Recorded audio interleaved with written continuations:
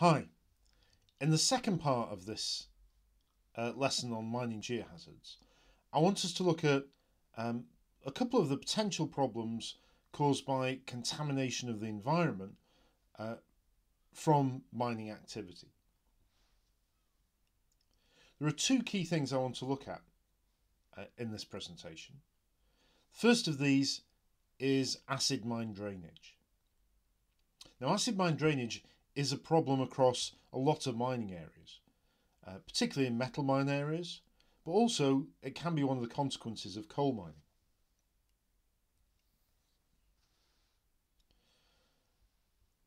Now, when a mine is actually working, these underground passages, if they go below the water table, are kept dry by pumping them. But these rocks that are being dug out, whether it's coal or metal ores, can contain pyrite. That's iron sulfide. This pyrite is quite reactive. It will oxidize. When it oxidizes, we get a couple of different products. We get ions of iron that will make a sort of an orange non-crystalline material, and the sulfur that's within that pyrite will be released, and that can dissolve into water and acidify it. When water then gets back into these underground workings, after working stops, we get the water mixing with the weathering products of pyrite and becoming very, very acidic. pH of maybe 2 or 3. That acidic groundwater can then dissolve into it a lot of metals. Metals like arsenic, zinc, cadmium, lead can all dissolve into this acidified water.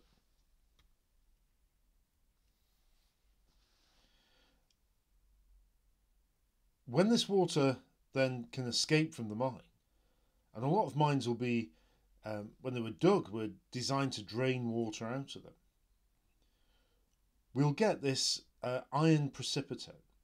It makes this orange gloop, for want of a better word, that will be deposited then in the water coming out of these mines. Makes acid mine drainage very distinctively orange. It also takes a lot of the oxygen out of the water, making it very difficult for life. And is a problem that can go on for decades after a mine has closed.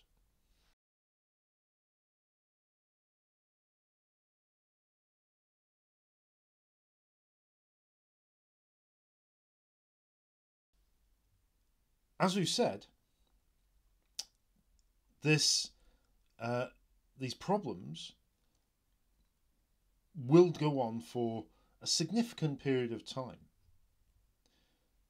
So much so that very often the old mines, and these problems can go back to Victorian mines, will have been operated by people and companies that simply no longer exist. The principle that the polluter pays for any damage really doesn't apply.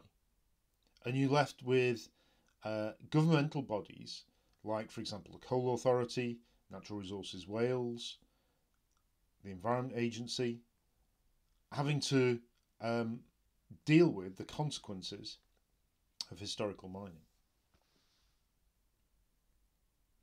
This is the type of thing you'll see from a fairly typical acid mine drainage coming out of a mine.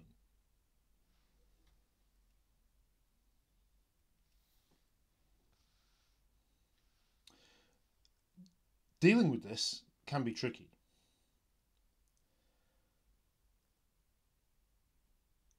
You can try and prevent oxidation occurring by flooding mines, but you then have a problem with um, that water then potentially escaping. You may have to remove the sulfide materials, particularly if it's from a waste dump. That can be expensive. You could put the acid water through like a limestone filter to increase its pH and get any dissolved metals to precipitate. It could be preventing water getting into the mine in the first place. But there's a lot of expense and well, difficulties, engineering difficulties, coming up with an effective solution. It does go on. This is an example from Cornwall in 1991, 1992, where an old tin mine had a flush out of this orange acid mine drainage. Now the problem here wasn't caused by cassiterite, which is an oxide ore, but it was caused by the associated pyrite and arsenopyrite. That's fool's gold with arsenic in, causing the contamination.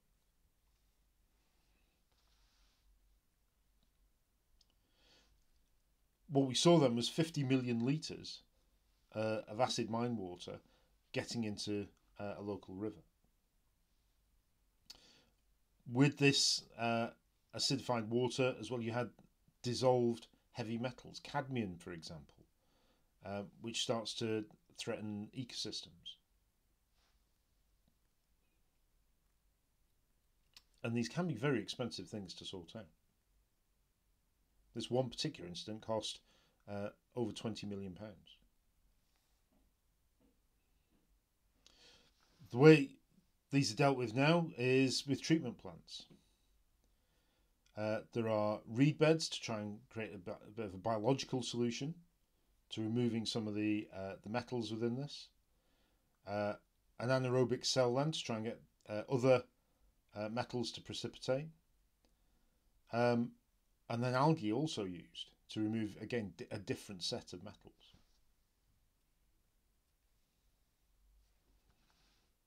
This is a summary of these different treatment methods that have to be used before this water can safely be discharged into the river.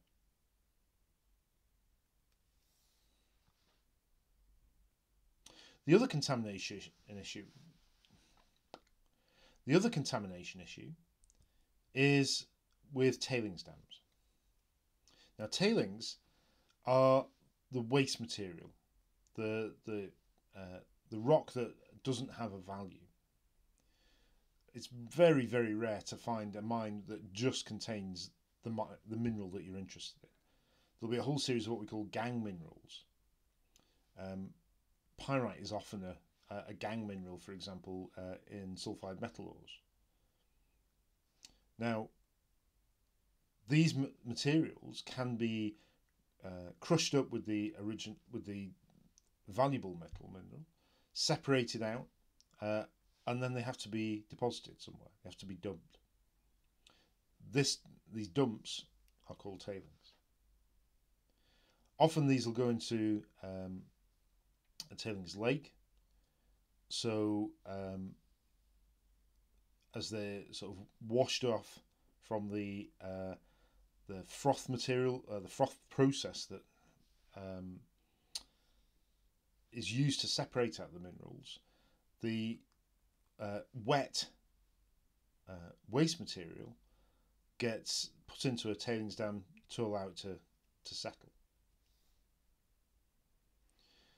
As with any dam, there's a danger of failure if it's not well engineered. There is, particularly perhaps in less developed countries, a temptation to under-engineer a tailings dam, where the bare minimum of engineering will be used to contain the tailings lake.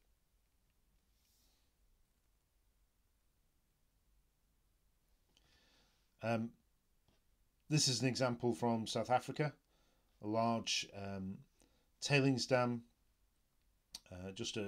built as an earthfill dam. After a big storm, water goes over the top of the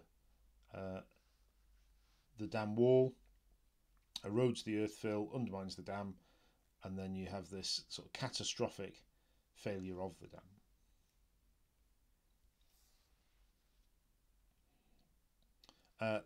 The pipes that come out of these dams can fail. That might also put water into the dam and possibly undermine it, such as here in Guyana.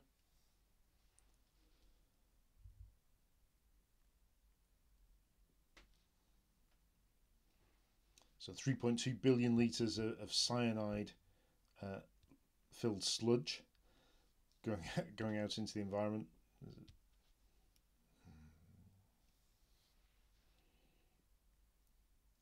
This is the failure of the outlet from the dam collapsing, causing tailings to escape,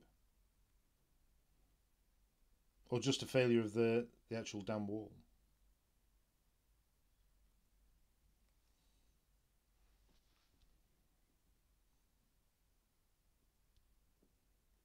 This material is quite hazardous, particularly if it's acidic and you're using concrete, or you're using a calcareous, calcite-filled rock to try and contain it. This can, there can be a reaction.